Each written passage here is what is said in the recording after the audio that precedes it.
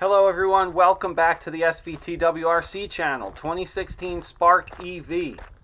Today we're going to be looking at what I lovingly call the unicorn horn. This is the stock OEM antenna for the Chevy Spark. I believe it's all years.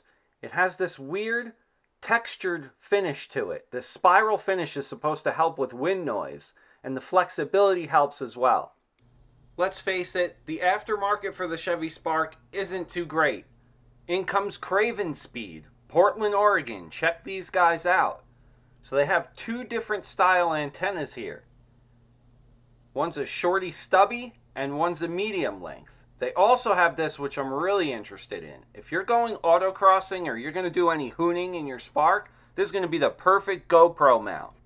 Shout out to my wife for hooking me up with this, unknown to me. What a great little gift when I first got the car. So you simply unscrew this and screw this back on. This is an aluminum style antenna. And every time you screw it on, the stubby ends up in the perfect spot every time. I've done this about 10 times and it ends up right there. Not only is this a great looking piece, but it performs a great function as the antenna inside is stout and does a great job with the XM satellite radio and all the radio stations. If this is the first time watching these videos on my channel, welcome everyone. Check out my other EV. If you're back again, thanks for coming back everyone.